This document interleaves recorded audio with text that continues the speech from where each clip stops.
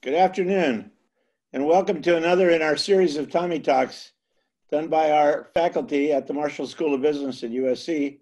Today, Susan Harmeling, who is an associate professor of clinical entrepreneurship in the Greif Center for Entrepreneurial Studies at the Marshall School, and an expert on business ethics with research examining the ethical implications of the entrepreneur's decisions in startup phases, is going to talk to us about how decision-making by leaders are impacted with ethical challenges during this global pandemic. Susan's work has been published in top journals such as Entrepreneurship Theory and Practice, the Journal of Business Ethics, and Business Ethics Quarterly. She has a BA and MBA from Harvard University and a PhD in entrepreneurship and ethics from the University of Virginia. Susan, thank you for taking the time to talk to us today. Hi, Jim. Good to see you too. Thanks a lot for doing this with me. Tell me how you would advise today's leaders in terms of their best and most ethical approach during this crisis. This is a time where leadership will rise to the top.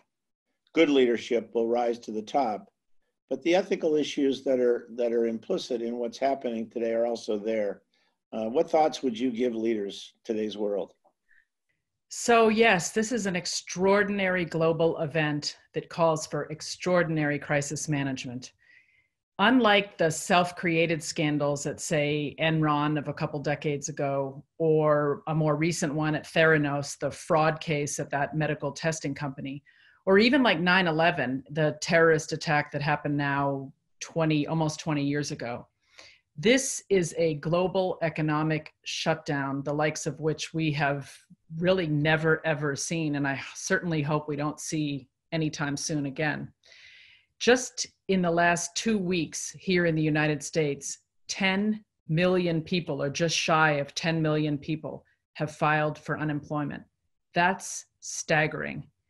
And such a terrible crisis, both healthcare, both a public health crisis and an economic crisis, calls for a particular kind of management. And I would argue management that explicitly thinks about and considers the consequences of one's actions, and specifically the ethical and moral consequences of one's actions and decisions. They say that when the chips are down is when you really find out about a person's character. Well, that's true of a company as well. And in such a time, it can be very difficult under this kind of pressure to make the right decisions for our company, for our employees, and for everyone involved. So I think it would be helpful to look at a few different lenses, ethical lenses, through which we can view our decision-making during this time of crisis. So the first one is virtue ethics. This is most closely associated with the great philosophers Plato and Aristotle. Virtue ethics asks, what kind of person will I become if I take this action? Is this decision consistent with my being my most virtuous self? Is this action consistent with my company acting at its best? It's extremely important during a crisis to communicate with compassion to our customers, to show them that we understand what they're going through, to have empathy, and never to ask either our employees or our customers to do anything that we wouldn't be willing to do ourselves. Another ethical lens that you could view this crisis through would be the deontological approach. That's just a fancy word for duty or obligation. So the deontological approach is a rules-based approach. It's closely associated with things like the biblical golden rule, do unto others as you would have them do unto you. It's also associated with Immanuel Kant, the great German philosopher of the 18th century. Kant had something called the categorical imperative. And what that said is act such that your action could or should become a universal law. So he was also looking at the intent or the will behind our actions. Kant also talked about seeing the other as an end in and of him or herself, and never, ever as a means to an end. So what he meant by that is that human beings are meant to be valued simply because they are, simply because they're human. and should never, ever be seen as a means for us to get to where we want to go. So, for example, in this view, certainly you could never engage in price gouging, because that is just seeing desperate people who need supplies, who need food, who need all of the different kinds of things that we see in shortage now, seeing them just as a means to higher profits. Price gouging is unfortunately going on right now, and Kant would say that that is simply using human beings as a means to our end of maximizing profits, and that shouldn't be done. And we have seen some of these examples of price gouging like you're talking about. So, when you look at these approaches that have already been violated even today, but there's some violations that have taken place historically that you talk about. Yes, and one particular example comes to mind. So I've done some research on a company called Insys, which is a drug company in Arizona. Insys developed an under-the-tongue fentanyl spray for end-of-life pain patients. These are patients who are in terrible pain, literally at the very end of their life. This fentanyl spray is 50 times stronger than heroin. Insys salespeople began to market this drug to regular pain patients. And they did this by bribing doctors to do so. They would offer these doctors speaking engagements, which really were just dinners with some of their clients. They would offer these doctors special trips, special gifts in order to prescribe this under-the-tongue fentanyl spray, which they called Subsys, to their regular pain patients. And we're talking about patients with sports injuries, patients that had been in car accidents, and definitely didn't have the kind of pain that was severe enough to warrant a drug 50 times stronger than heroin. In fact, the most telling episode of this whole sordid affair was getting a salesperson on tape saying, the cancer patients are just small potatoes, quote unquote, small potatoes. They're not going to get us the kind of numbers we need. We need the regular pain patients because that's going to get us the profits we need. If I have ever seen an example of a company seeing human beings, in this case, desperate patients, as a means to their end and not as human beings in and of themselves, as an end in and of themselves worthy of care and of the proper treatment, if I've ever seen a case of that, it was this case. What about any other lenses or approaches to the whole ethical dilemmas that these guys face? So I guess another way to look at crisis management or look at leadership or ethical leadership during crisis management would be the concept of legalism. This is really just saying follow the law. Whatever is legal is in essence ethical. That lens seems a little too small or a little too narrow right now. For example, legalism would just say, I can't bribe a company overseas because that violates the Foreign Corrupt Practices Act. But isn't it ethically and morally wrong to engage in bribery? And shouldn't we somehow know that or follow that for a reason other than that it's just against the law? Legalism would also, for example, say to us right now, you're not supposed to go out of the house. You're supposed to do social distancing. And if you do, and if the police see you in a group larger than 10 people, then they can arrest you or fine you. But shouldn't we want to engage in social distancing just because it's the right thing to do, it's the ethical thing to do, and it's the moral thing to do because other people and their lives are depending on us? In the same vein, light of day is an ethical lens through which you can view your management and your decision-making in a time of crisis. Light of day is also called the newspaper standard.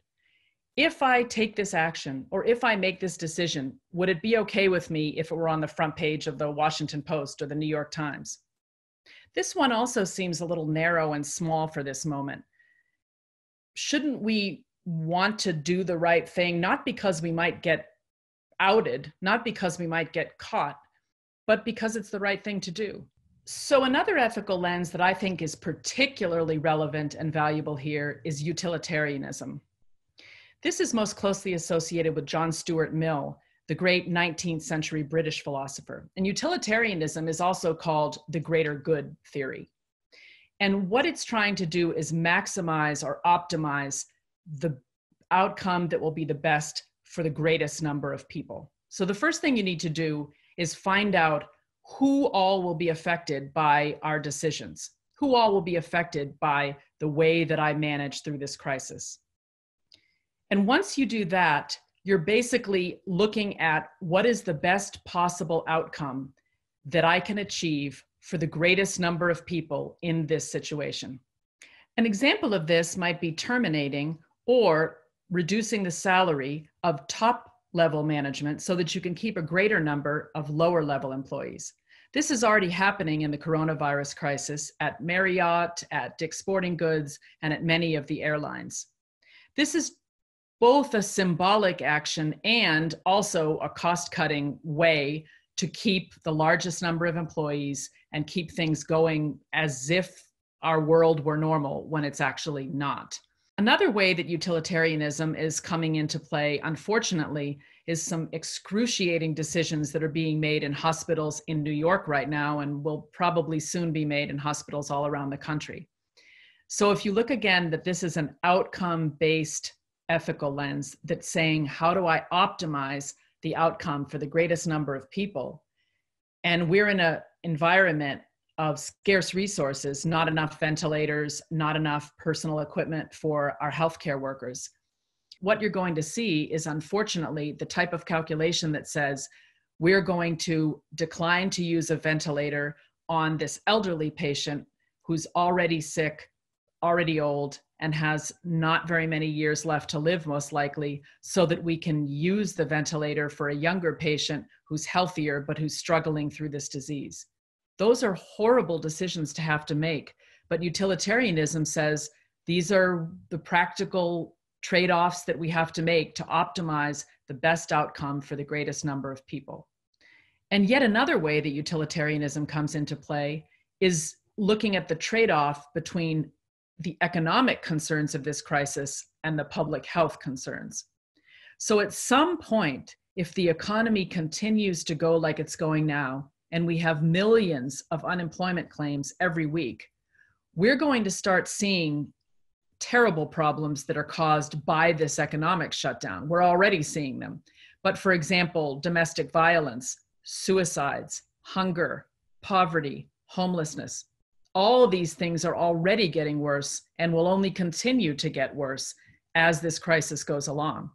So there could be a utilitarian calculation that's coming up relatively soon that will say, we need to think about reopening this economy, or at least partially reopening this economy, even though we haven't gotten this public health crisis under control. I could certainly see some of those kinds of utilitarian trade-offs being made. They're already being talked about. You already have some business leaders who are asking, shouldn't we just open the economy now and hope for the best and see what happens, because of all of the hardship that's happening, particularly in the restaurant sector, the entertainment sector, travel, and some of the other parts of our economy and the global economy that are essentially completely shut down now. Are there any other factors that come into play there besides those that you just talked about? From the standpoint of just other segments of the population that might come into play in those decisions? So I think that all of these ethical lenses and all of these ways of making decisions through a time of true crisis are really valuable. It's valuable to look at virtues and how a virtuous person would manage. It's valuable to look at rules like the golden rule, or Kant's idea that the other is never a means to an end, but always an end in and of him or herself. And it's valuable to look at the types of utilitarian trade-offs that we may have to make, where in order to optimize the best possible outcome for the greatest number of people, we're going to have to make some really, really hard trade-offs and some very difficult decisions. But I still think that the most valuable and really useful and practical way to move forward through this crisis is stakeholder theory. Stakeholder theory has its roots in American pragmatism, the philosophy of William James and Charles Peirce, and in modern times, Richard Rorty. In business schools, I would say the father of stakeholder theory in business schools is Ed Freeman from the University of Virginia. He wrote a book in the early 1980s where he posited that the interests of the shareholder and of the owner are not paramount over the interests of all the other stakeholders. And in fact, if you take into account the interests of all your stakeholders, shareholders and owners will also be rewarded as well. So if you're looking through the lens of stakeholder theory as a way to try to guide you through this crisis, and I do think it's the most valuable way to look at a crisis like this, you basically look at, examine, take into account each of your stakeholder relationships and try to do the best you can to manage that relationship in the best possible way. So for example, with our employees, how are they feeling? What are they going through? What are their emotions? I was thinking the other day about how we are all feeling a sense of disillusionment, disorientation, fear, exhaustion. But none of those things really described for me precisely what we're really going through.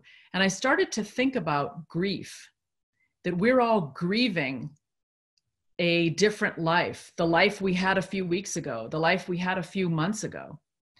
And the 5 stages of grief are a good way to look at what many of our employees, and for that matter, we as managers, we as college professors, all of us are feeling at this time. So if you go through the 5 stages, first there's denial. The coronavirus is no big deal. It's not going to really hurt anybody. It's sort of like the flu. It'll go away soon.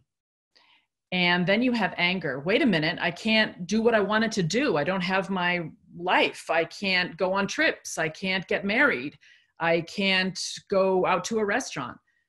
Things are different now. I can't do the things I want, and that makes me really angry. And then you have bargaining. Okay, I'll social distance for 2 weeks and everything will go away and it will all get back to normal. And then when you realize that's not true, there's sadness and depression as this long slog of dealing with this truly unprecedented crisis sets in. And we realize that most of us are largely prisoners in our own house. And finally, hopefully, all of us will get to the stage of acceptance, where we say, okay, this is the new reality and we have to make the best of it. So as managers, if those are the kinds of emotions and those are the kinds of stages our employees are going through, we need to treat them with the utmost care, compassion, and concern. If we need to furlough some of our employees, we need to communicate that in the most sensitive way possible. If we need, God forbid, to lay off quite a number of employees, as we can see is happening everywhere today, we have to tell them, or at least assure them, that we'll try, if we possibly can, to give them their job back when this whole thing is over.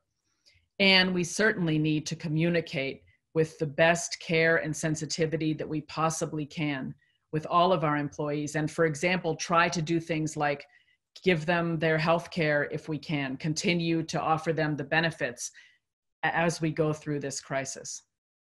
And we can certainly try, at least if we can, to extend healthcare benefits, even for furloughed or laid off employees for a time, if that's at all possible.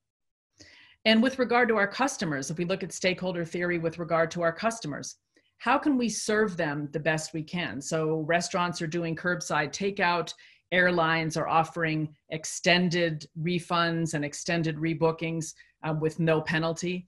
Resorts are giving people their money back. I just had to cancel a big trip to Hawaii this May, and the resort immediately gave me my money back. And so you have to do the best you can, even as you're seeing your profits plummeting and having all these other problems. You have to try to continue to serve your customers in the best way that you can and to communicate with them as well as you can. I wrote a case on a spinning studio, so an exercise studio here in Southern California. And that owner is renting out all of his bikes for a couple $100s a month and then starting online classes for his customers.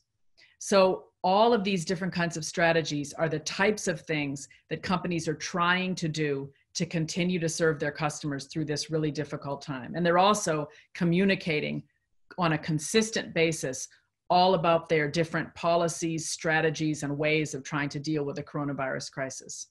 So in closing, I can say that some of the classical theories and the great philosophers have certainly given us ways that we can look at management through a crisis.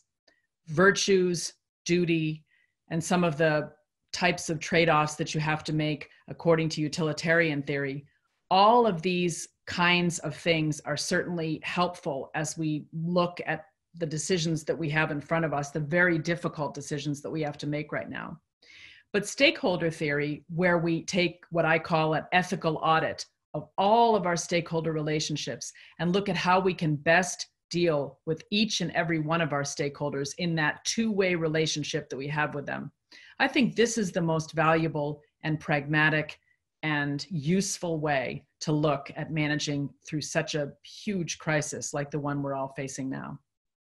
Well, I think your analysis and your ultimate conclusion is just right on the money, and I really appreciate the way you brought us through this. It makes a lot of people who are in these leadership roles feel like they at least have some kind of a map to get themselves through the minefields that they're facing and to analyze it on a stakeholder by stakeholder basis, because everybody is impacted. It's not something that's one sector.